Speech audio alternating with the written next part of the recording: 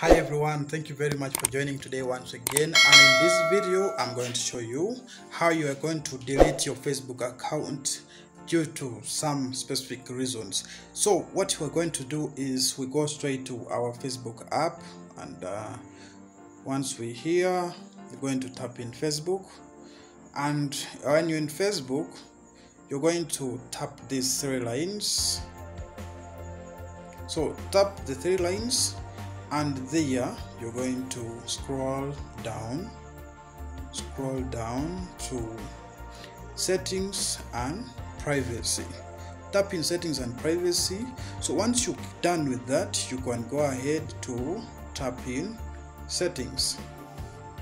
So in settings you're going to scroll down and look for account ownership and control.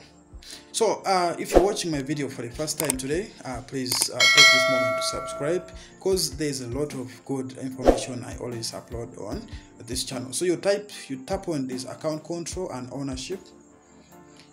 So when you're done with that, you wait it a little bit for it to load. Once it has already loaded, you have three lines here: memorization, settings, deactivate and deletion, and manage information. So obviously your interest is actually here, which is deactivation and deletion. Go ahead, there are options here: deactivate account and delete account. So which one do you prefer? But the title of the video is delete your account permanently. So you're going to tap delete and go ahead and continue account deletion. You see this, before you delete, may be able to help. So they also need to understand why actually you want to delete. So you give a reason, one of this: I spend too much time on Facebook, or I have a privacy concern, I don't feel safe, my account was hacked, or I no longer find Facebook useful. So you choose one of these, and maybe, let me say, I spend too much time on Facebook, and you say continue deletion. See, they're saying to keep Messenger, deactivate instead. Then also you can say save, download the information. Those are all steps you can first take before deleting your account. So you can choose what you would like. If you want to keep some of your Messenger or other things, you can say I want only to deactivate. Or you want to save your post, you can go to the activities. Or you want to download the previous chats you've always been having, you can go ahead and download the information. Or you want to edit the page admin settings, all that is provisional. But you don't have anything, all those, maybe you created 2 accounts and you want to delete one, just go and tap delete account. Then you wait for some time, then you enter your password. So when you type in your password, you can